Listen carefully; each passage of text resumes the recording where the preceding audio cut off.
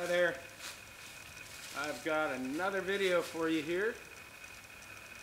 This one is going to be a little different from the rest. Now, if you remember in the first 4 videos, I was basically trying to answer a question about the rock constructs up on the next hill over. And the question was, not are these human constructs, they clearly were, but the question was, were these made by the original European settlers, or were they made by someone, a previous unknown people? And it seems that answer has been found. Basically, through sharing those videos, I got so much feedback and different articles, an academic paper, which I will leave the link to here, and just a whole bunch of information on those rock constructs. There are thousands of them all across the northeast of the USA, and they're all related to some people that built them, but they don't know exactly who, when, or why they built them. But we did answer the question that these are, without a doubt, the same rock constructs as the ones you find all over the Hudson Valley, starting in the Ohio Valley, through the Hudson Valley, all through Vermont. You should follow a Facebook page called Ancient Vermont. There's just every day there's updates about rock constructs, chambers, walls, all, you know, all a mystery basically. So thank you so much for your input and your sharing of things, because we really did get somewhere with those. And now I'm ready to take on this guy here.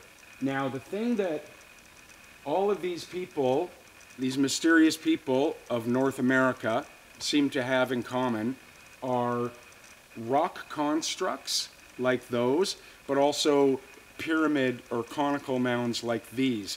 Now, have a look at all of the mounds.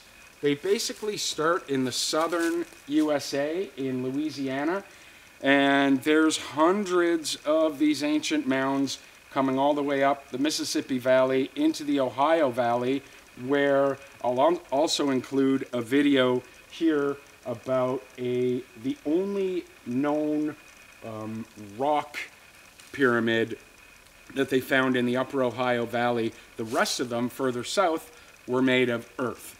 And basically they used what they had available to them. In the south they didn't really have stones, but as you move further north you had more stones, and so you started seeing these rock constructs and this one rock pyramid that was apparently dismantled, I believe in the 1800s, to build a canal.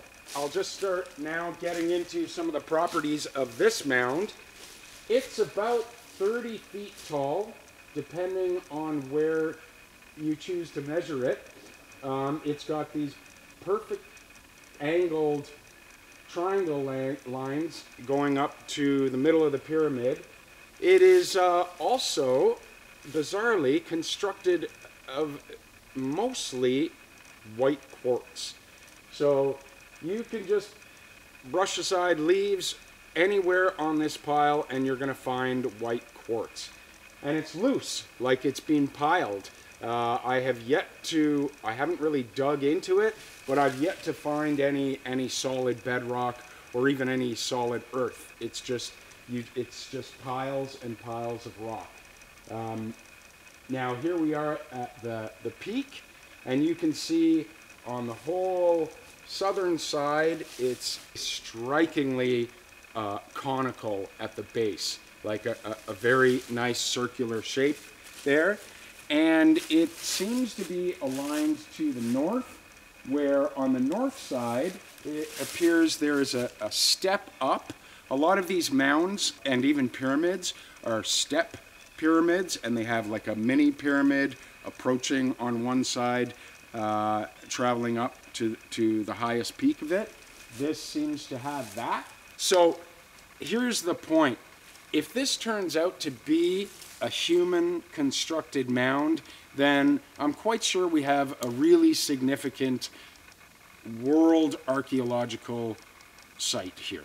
that needs some serious investigation because it has all elements. It has, from the first videos, it has a perfect circle construct, a serpent-like construct, a construct with octagon angle, and they're arranged in a large circle with 11 mounds with a circumference of about almost a kilometer.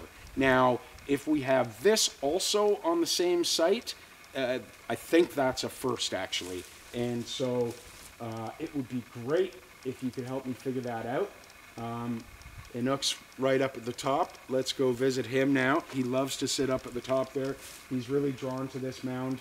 So am I. It's a great place to come and just sit and think. There's an incredible silence and peace here.